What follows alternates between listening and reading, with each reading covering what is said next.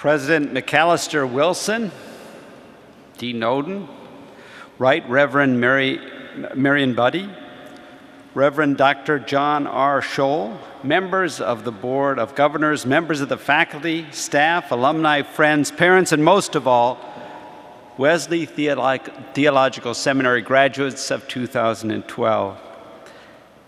I want to thank David for his overly generous introduction and for his invitation to speak to you on this holy occasion inside this truly exquisite house of prayer.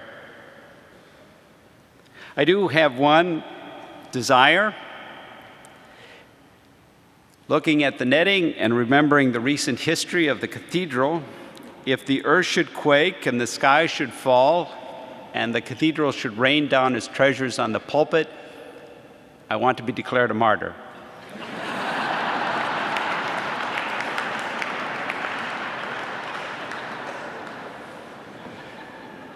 You know, earlier this year in downtown Washington, I was invited to lunch with President McAllister Wilson and several faculty and friends of the seminary. Afterwards, we visited the Mount Vernon Square campus, the magnificent church, the dormitory, the classrooms, and I heard more about your expanding dreams for yourselves and for your seminary. It's really a high honor to be offering the commencement address to seminarians studying theology in our capital city, determined to engage the world for Christ and to preach the good news to people in great need of it. I find it especially exhilarating to address a graduating class representing 25 Christian denominations. As Pope John Paul emphasized in his encyclical Ut Unum Sin on commitment to ecumenism, we cannot proclaim the love of Christ without seeking the unity of all Christians. His message makes me especially grateful and humbled to be here today. You know, commencement is always a joyful time, and I find your graduation today especially inspiring. There is no law of motion in the physical universe that guaranteed that you would end up here today. More likely, the many demands of life were pushing you in the other direction, and you pushed back. Even if the Spirit called you here, the world did not make it easy to arrive. You fought your way here out of a conviction born of faith. Conviction. It is indispensable to every good deed. It defies the forces of inertia, the prevailing winds and currents that fight to keep everything as it was or worse. Without conviction, there would be no hope. Conviction, however, is not all good. It can easily be corrupted by pride and greed and lead to hatred and division. Last year, here in Washington, D.C., our elected officials nearly shut down the government in April, nearly defaulted on the debt in August, nearly shut down the government over disaster relief in September, failed to reach an accord for debt reduction in November, and forced another shutdown on the payroll tax in December. These stalemates prove that our elected officials do not suffer from a lack of conviction. But in many cases, they express their conviction as would a bitter couple seeking a divorce. using all manner of coercion to get the best deal. Dismissive of the misery their hatred would create in their own lives and in the lives of their children. Yet we cannot responsibly blame politicians. The hostility did not originate with them. They are representing us. We in this country are in the midst of a social crisis, a harsh and deepening split between groups that are all too ready to see evil in each other. Each side has never been more eager, yet more unable to dominate the other. Both sides call for change, but each believes it is the other side that must change. We cannot pretend to stand outside this. We're woven into it. We, the people, are exhibiting the human tendency that James Madison warned of in 1787 in Federalist Number 10, and I quote, "A zeal for different opinions concerning religion, concerning government, and many other points have divided mankind into parties, inflamed them with mutual animosity, and rendered them much more disposed to vex and oppress each other than to cooperate for the common good."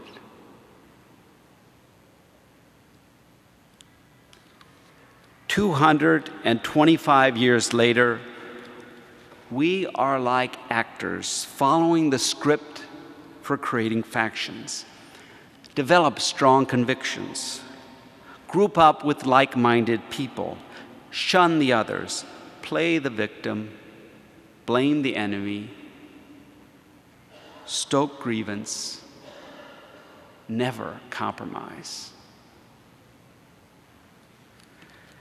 At a time of expanding diversity of people and moral opinions, when we need more skill and wisdom engaging those with other views, we seem to be less skillful, less wise. So of all the questions posed in this campaign season, the most important one is rarely asked. Now, when this country is increasingly diverse, when the number of disputed moral questions is rising, when citizens have deep and opposing passions that neither side will give up for the sake of civility, can citizens of the United States learn to express their convictions in more skillful, more respectful ways? We need an answer. A country whose citizens treat one another with scorn does not have a bright future. Many of you chose to come to a seminary in Washington, D.C. because you wanted to engage the world, live your faith, and learn how you can make an impact. I believe your faith can have a transforming impact on the world. Of all the graduates that entered the wider world this spring, you here today, more than others, have the responsibility and the training and the commitment to address the most urgent, most strategic challenge in our country today, the challenge of reducing hatred and promoting love. This is your calling. And it's the most urgent call of our times. For this is the message you've heard from the beginning. Love one another. So says the first letter of John. And the command to love is not only found in Scripture, but in our hearts. Love is the deepest human need. Every human being has a deep spiritual, psychological, emotional longing for love. And not to get it injures us deeply. Love is the greatest commandment, and hatred is at the heart of the greatest sins. Hatred is the great destroyer, the great divider. Hatred is more dangerous to us than any threat because it attacks the immune system of our society, our ability to see danger, come together, and take action. Hatred poisons everything. Yet we seem not to see the danger. As Augustine wrote in his Confessions, it is strange that we should not realize that no enemy could be more dangerous than the hatred with which we hate him. If we can solve the problem of hatred, we have a chance to come together and solve all others. Now, I'd rather not admit any special intimacy with hatred. I'd like to say that I was familiar with it only from reading books and hearing confessions.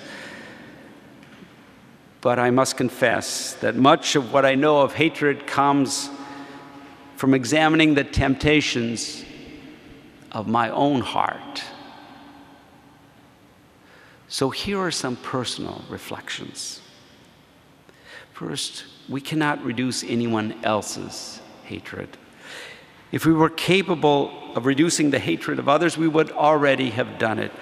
Most everyone would prefer that there were less hatred in the world, but there seems to be more, which is indirect proof that no one apparently wants to give up his or her own. Second, if we're going to do battle with hatred, we have to accept for practical purposes that hatred is not out there, it's in here. Ready to rise in disguise in sight of us, posing as virtue, sowing destruction.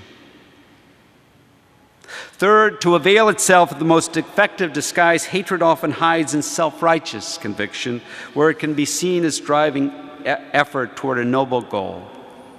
And that's why hatred is hard to see. It can hide from our conscience by entangling itself in our most noble beliefs.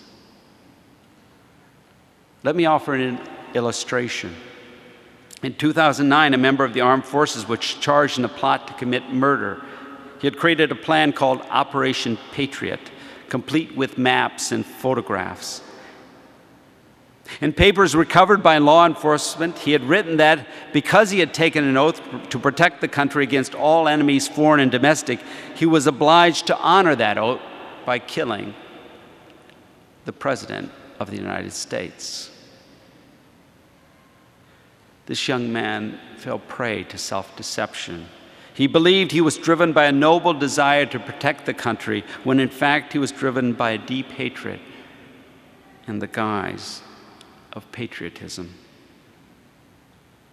To spare ourselves from the same form of deceit, we have to call on our conscience to explore our convictions and how we express them. Even in the case of my most noble belief, I must ask myself, am I trying to advance this belief through persuasion or coercion? With respect or contempt? By accepting sacrifice or imposing sacrifice? When I refuse to compromise, is it because I love a principle or because I hate the person on the other side? In 1749, after a series of riots in Ireland that included attacks on Methodists, John Wesley published an essay he entitled Letter to a Roman Catholic. He wrote, "Are you not fully convinced that malice, hatred, revenge, bitterness, whether in you or in us, whether in our hearts or in yours, are an abomination to the Lord. Be our opinions right or be they wrong, these tempers are undeniably wrong. They are the broad road that leads to destruction. This Roman Catholic has received John Wesley's letter, and I'm fully convinced of the manifest truth grounded in the gospel that it proclaims. If we are committed to reducing hatred in the world, then the way we engage one another in public debate is not the means to the end. The means are the end. And if we are determined to keep our convictions free of malice, then I propose that we meet one simple test for public discourse. Our attempts to express our convictions should take the form of an effort to persuade. If I'm confident of my beliefs, and if I have love and goodwill for the other side, then it is my duty to try to persuade them. And if I want to persuade them, then how can I vilify them? People are not persuaded by those who attack their character.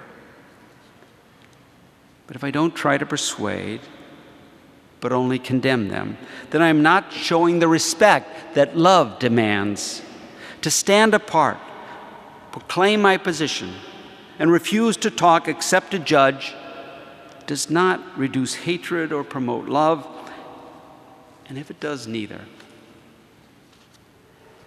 how can it be inspired by God? The moment I venture into tone and language that is unlikely to persuade, it can be a signal that I have left the sphere of respectful discourse. Once I do that, my odds of plunge of winning over another, and the chances rise that I am expressing hatred, which will lead to factions and fracture the common good, and with the common good fractured, any individual good is a very fragile hope indeed. The dangers all around us. Hatred is rising, yet all sides feel more virtuous. We're asleep to the threat. We can have the most sophisticated constitution, a brilliant system of checks and balances, and a Bill of Rights to safeguard against the tyranny of the majority, yet none of it can stand against the power of hatred. It can all be thrown down.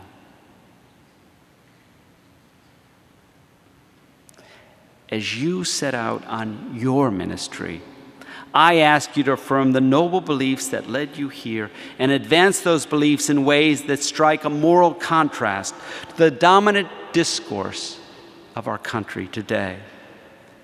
If you do this, you will set a new standard for moral conviction in the 21st century, one that will offer hope of reconciling two great human needs: our longing to give full expression to our most passionate convictions and the need for a national unity that can survive the diversity of views. So let me close with a story known to you all. Driven by the desire to bring good news to the poor, to proclaim release to captives, to recover sight to the blind, to let the oppressed go free, Wesley Seminary began planning a new campus in downtown Washington, D.C., right at the intersection of poverty and power. In late 2008, the votes had been taken, the plans were set, the shovels were ready, and the financial crisis struck. Investment houses vanished. The stock market was losing half its value. Universities saw their endowments plunge. and their donors step back. President McAllister Wilson, the board, the faculty of Wesley had one last chance to turn back. They conferred. They prayed. They pondered the wisdom of giving up the seminary's financial security in stern economic times. But ultimately, they asked one another, does the world now need our witness and service less or more? And so the seminary that taught you, that steeped you in the theology and practice of passionate Christianity, pushed ahead as the whole world pulled back. Could there be any better inspiration for your ministry?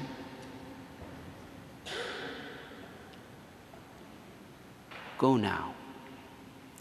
Become worthy sons and daughters of your seminary. Inspired by its example, go preach love. Stand against the momentum of your times and renew the face of the earth. Thank you.